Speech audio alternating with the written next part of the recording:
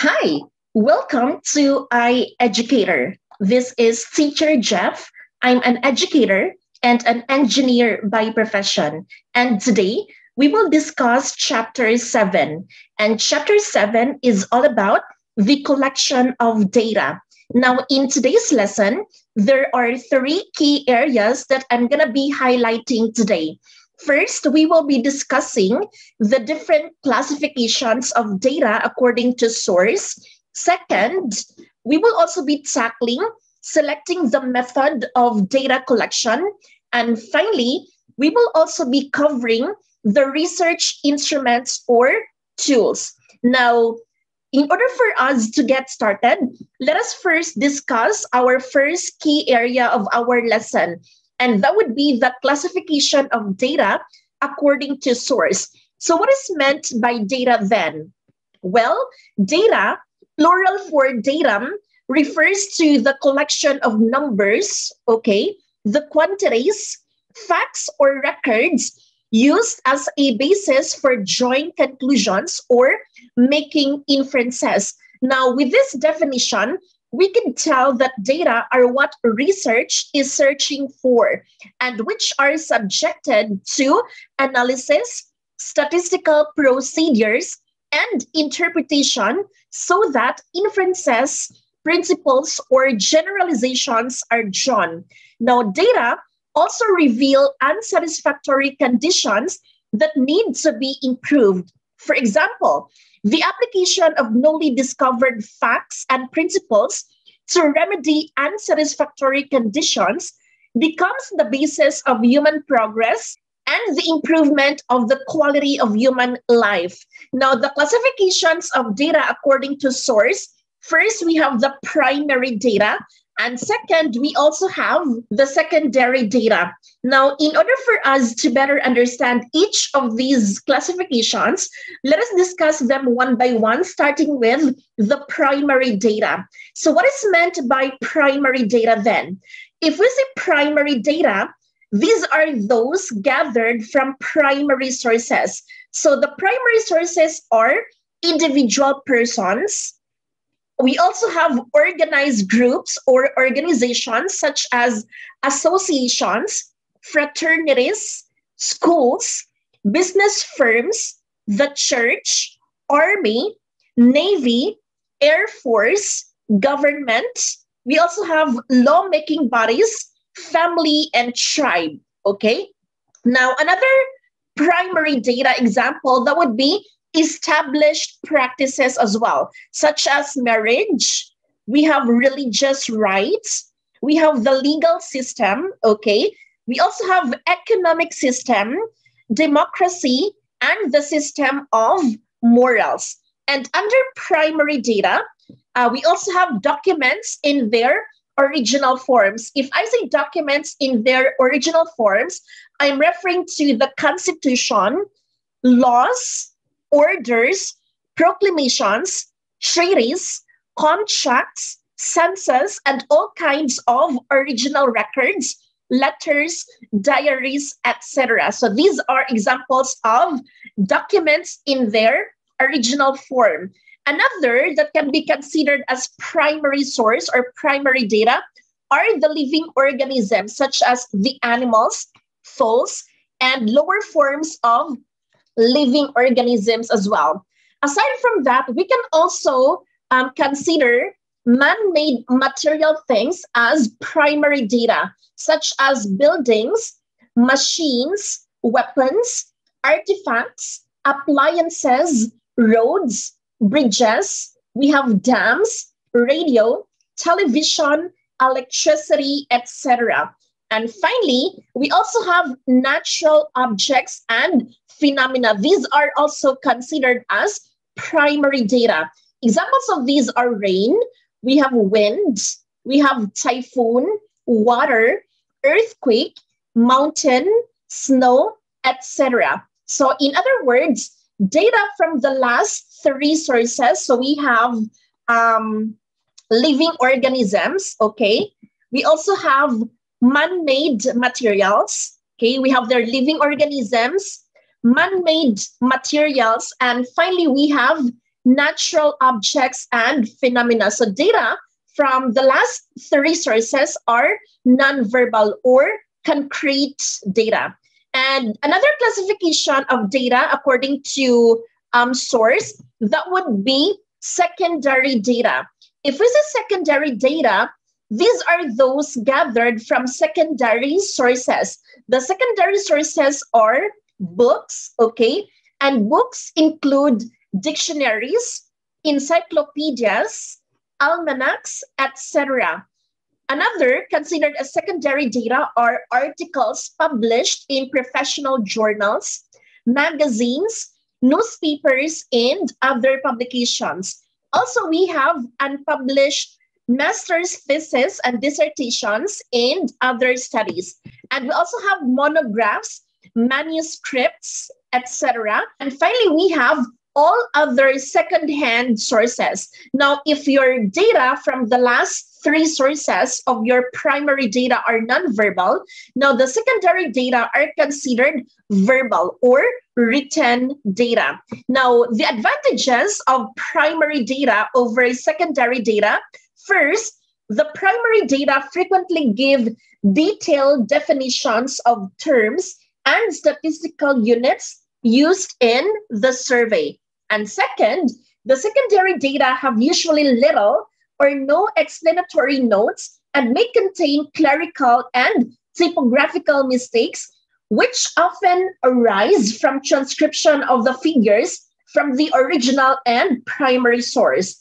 And third advantage, the primary data usually includes a copy of the schedule and a description of the procedure used in the selection of the type of sample and in collecting the data. So this gives the user an idea of accuracy, applicability, and limitations of the survey results. And finally, the primary data are usually broken down into finer classifications. So the secondary data often omit part of combining categories, such as showing barrios instead of sitios, or municipalities instead of barrios. So these are the advantages of primary data over secondary data.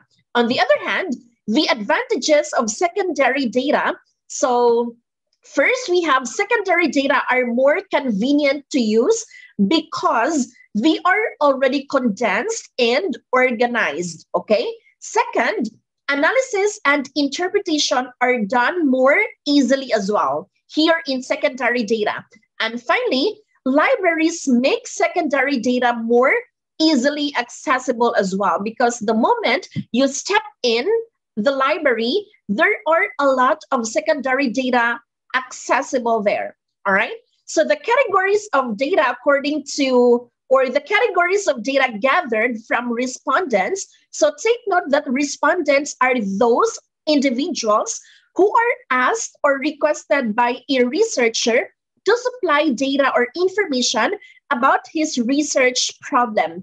Now, the categories of data supplied by respondents are, first, we have facts, and facts are recollections, observations, and perceptions of respondents about themselves and of other people. For example, we have personal circumstances, and also we have what they do, okay?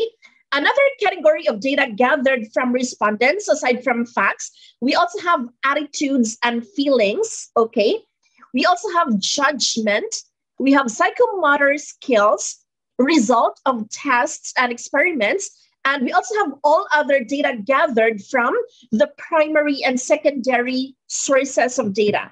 If we say personal circumstances, they include age, sex, height, the weight, the color of skin and eyes, the color and nature of hair, facts about health, date of birth of the respondent, place of birth, civil status, number of children, the present address, the kind of residence and residence environment, the telephone numbers, the nationality, the race, the ethnic group, the native language spoken, and other languages spoken as well, education and school, intelligence, character, and other psychological characteristics. So these are the inclusions of personal circumstances.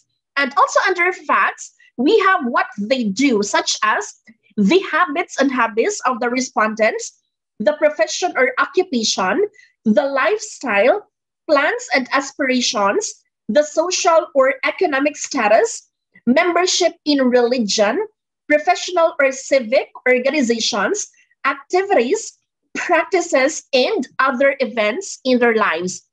And also, another category of data gathered from respondents, we have attitudes and feelings. So, what do we mean by this?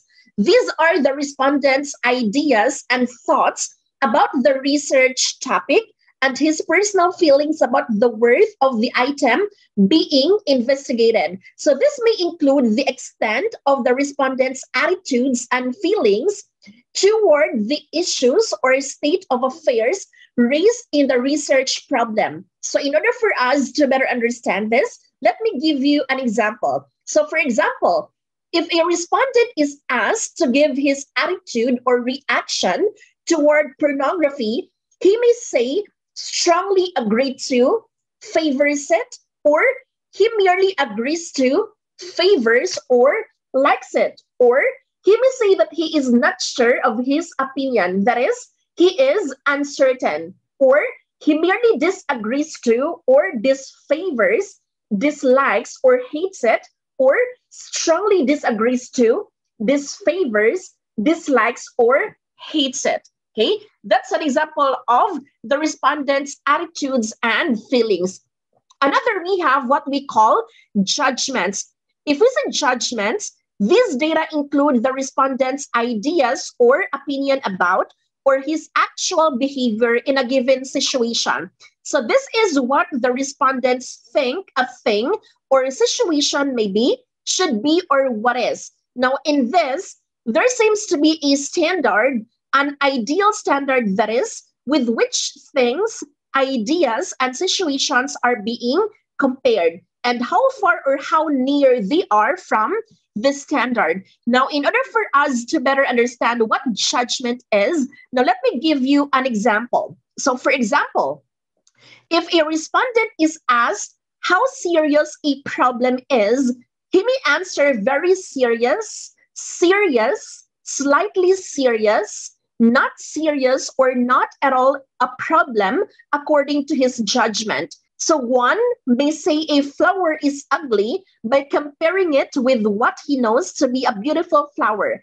We often hear of students being granted honors because their performance has been found to be superior to the performance of average students, right?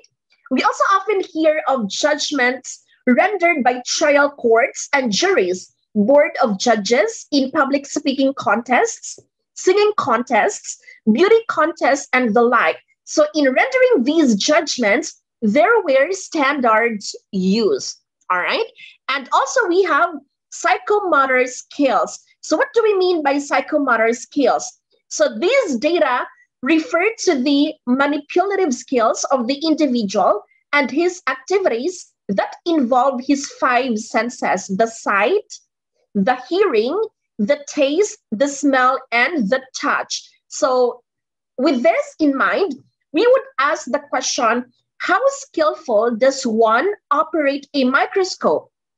How well does he respond to sound, to touch? So in here, there is actually an element of judgment because the performance of an individual is usually judged in comparison of or with the performance of an average individual. And also we have results of tests and experiments. Now in here, the results of tests and experiments are very important data, especially in psychology and in physical, chemical, and biological sciences. So why is that so? Because much of the progress of mankind is actually due to the results of tests and experiments performed in connection with research, correct? Now, that being said, the psychological principles that we are applying today have been the results of extensive testing.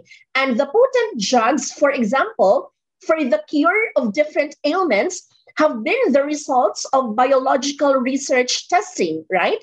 Also, we have the electricity, the engine, the airplane, the car, the telephone, the sewing machine, and the countless other inventions that are giving convenience and comfort to all mankind have been the results of painstaking experiments in the physical science. And finally, the last category of data gathered from respondents are all other data gathered from the primary and secondary sources of data. Right? So this is all about the first key area of our lesson. That would be the classification of data according to source. Now, moving on to the next key area of our lesson, that would be the selecting the method of collecting the data. Now, there are actually several ways of collecting data, among which are the following. First, we have the clerical tools. And second, we have the mechanical devices.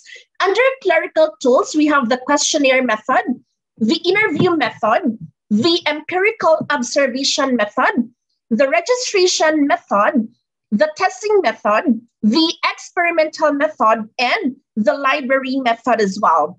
Now, in order for us to better understand this, let us discuss them one by one, starting with the questionnaire method. Now, under questionnaire method, take note that a questionnaire has been defined as a list of planned written questions related to a particular topic with space provided for indicating the response to each question, intended for submission to a number of persons for reply, and commonly used in normative survey studies and in the measurement of attitudes and opinions.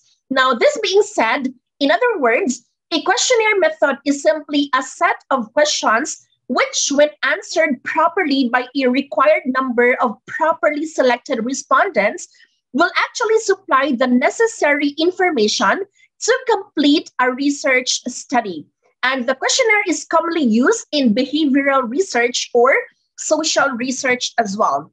Now, another method of data collection is what we call the interview method. And take note, the interview is one of the major techniques in gathering data or information, right? Now, if we say interview, it is defined as a purposeful face-to-face relationship between two persons, as you can notice in our sample images or pictures, one of whom called the interviewer, who asks questions to gather information, and the other one called the interviewee, or the respondent who supplies the information asked for. And another method of data collection, we have the empirical observation method. Now, if we say observation as a means of gathering information for research, may be defined as perceiving data through the use of our senses, the sense of sight, hearing, taste, touch, and smell. Now, the sense of sight is the most important and most used among all senses. And observation is the most direct way and the most widely used in studying behavior. And another method of data collection is what we call the registration method. And take note that registration is a process of listing down items of the same kind in some systematic manner for record purposes. And registered matter may be classified alphabetically, chronologically, qualitatively, quantitatively, or otherwise. Now, in order for us to better understand the registration method, let me provide you an example. So, for example, take the enrollment in a certain school, for instance, okay?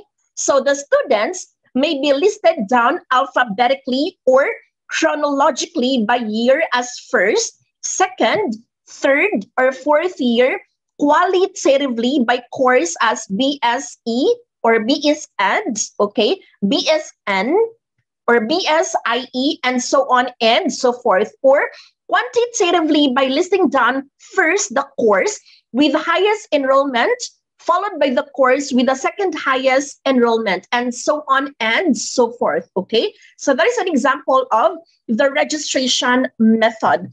And another method of data collection is what we call the testing method.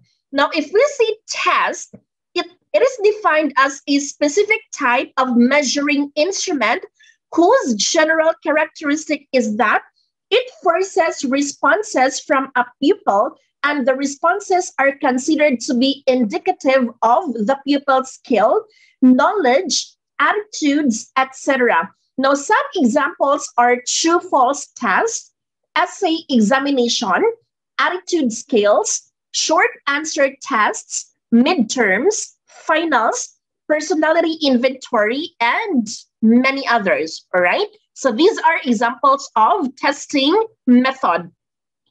And also we have the library method. So the library method is when you utilize the sources that are provided by your school library. And finally, the last method of data collection, I was not able to put it here, but there is another one method of data collection, and that is what we call the experimental method. Okay, so what do we mean by experimental method then?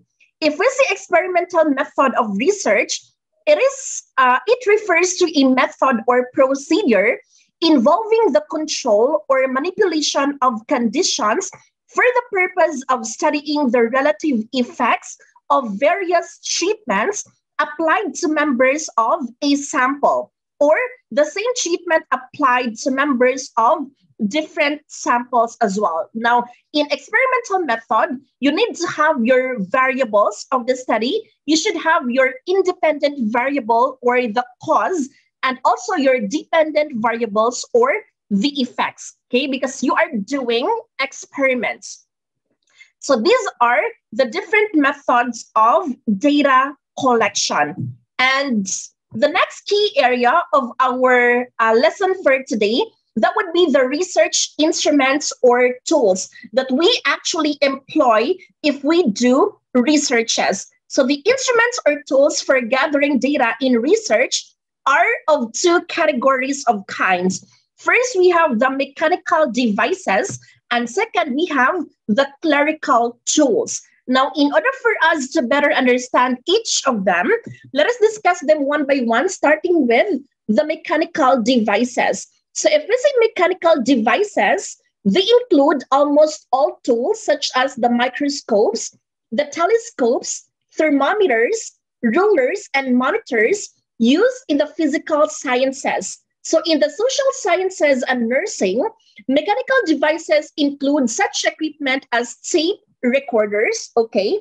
We also have cameras, film and videotape as well. And in addition, included also are the laboratory tools and equipment used in experimental research in the chemical and biological sciences, as well as in industry and agriculture. And finally, the last category or kind of instruments or tools for gathering data, we have what we call clerical tools. And clerical tools are used when the researchers studies people and gathers data on the feelings, emotions, the attitudes, and judgments of the objects. Examples of clerical tools, we have filed records, we have histories, case studies, questionnaires, and interview schedules as well. All right. So the characteristics of a good research instrument, first, the instrument must be valid and reliable. So what do we mean by this? If we say valid and reliable, an instrument is valid if it collects data which are intended for it to collect and long enough to be able to collect adequate information to complete the study or investigation. It is reliable, on the other hand, if it is administered to the same subject twice without any practice. It also gives the same result or measure. And second, it must be based upon the conceptual framework or what the researcher wants to find out. Now, a conceptual framework is the researcher's idea or expectation of what a situation should be, but he is not providing his idea or expectation to be true. So he is only finding out if it is true or not. And third characteristic of a good research instrument, it must gather data suitable for and relevant to the research topic. This means to say that data foreign or extraneous to the study or topic should not be gathered by the instrument. For instance, if the topic is about the teaching of science, then the instrument should gather data only about the teaching of science and not for the teaching of English, if that makes sense, okay? Now, fourth, it must gather data that would test the hypothesis or answer the questions under investigation. So testing a hypothesis, take note, is merely finding out whether it is true or not based upon the data gathered, correct? Now, if the information gathered reveals that the hypothesis is true, then it is accepted. Otherwise, it is rejected. So in studies where there are no expressed hypotheses, but only specific questions are used, then the data that should be gathered are those that would answer the questions. For example, if the question asked is, how qualified are the teachers handling science subjects? So only the data that deal with the degree earned by the teachers, their fields of specialization, their eligibilities, the seminars and special trainings attended, and the level of their mastery of the subject matter should be collected. And this data will answer the question whether the teachers are qualified or not to teach the subject science, okay? And number 5 characteristic, it should be free from all kinds of bias, meaning it should not suggest what should be the replies. So here is an example of a bias question. Are you using Happy toothpaste? If not, what brand of toothpaste are you using? Okay, so why is it biased then? So this is a biased question because the mere mention of the word happy is already a suggestion. So to remove the bias, the question should be, what brand of toothpaste are you using? All right, so that should be the question that should be written by the researcher to avoid bias. And number 6, it must contain only questions or items that are unequivocal. So what do I mean by this? Take note that an equivocal question admits 2 or more interpretations, while an unequivocal question admits only one interpretation. So in order for us to better understand the differences between the two, here is an example of an equivocal question. Are you employed or not? So this is also called a double-barreled question. Actually, these are 2 questions rolled into one. So the first question is, are you employed? The second question is, are you not employed? Correct? Now, the original question is answerable by yes or no, but the yes or no should be qualified. So the answer should be either yes, I am employed, or no, I am not employed. Are you employed is an example of an unequivocal question because the answer expected is definite either yes or no, right?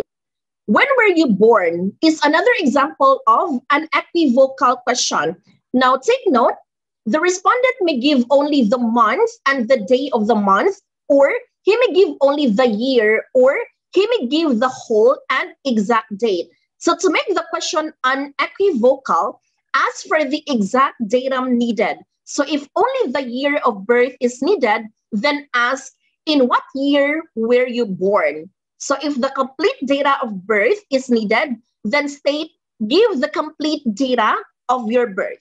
All right? So number 7, characteristic of a good research instrument, that would be, it must contain clear and definite directions to accomplish it. What do we mean by this? In order for us to better understand this, let me give you an example. So for example, for a poor direction, please accomplish the questionnaire. Okay, so the respondent does not exactly know what to do, whether to write his replies in words, in numbers, or in other symbols. So the better direction is, this is a multiple response questionnaire. Please read each question carefully and then put a check mark before the item or items following which you think will best answer the question. All right, so that is a better direction compared to the first example. Okay, and number 8 characteristic, if the instrument is a mechanical device, it must be of the best or latest model, meaning if it is a microscope or camera or a tape recorder, then it must be of the latest model so that it will gather accurate and reliable data. And for number 9 characteristic, it must be accompanied by a good cover letter, meaning a good cover letter in the form of a request should be made as cordially and politely as possible to make the instrument more acceptable to the respondents. And finally, it must be accompanied, if possible, by a letter of recommendation from a sponsor. So a letter of recommendation from a sponsor, one who has some influence over the respondents, may be secured and made to accompany the instrument to facilitate its administration or to ensure its accomplishment and return. All right, I think that's a good place to stop. If you have questions, please let me know on the comment section below. And if you like this video, please don't forget to subscribe and hit the bell button for the latest updates. Thank you.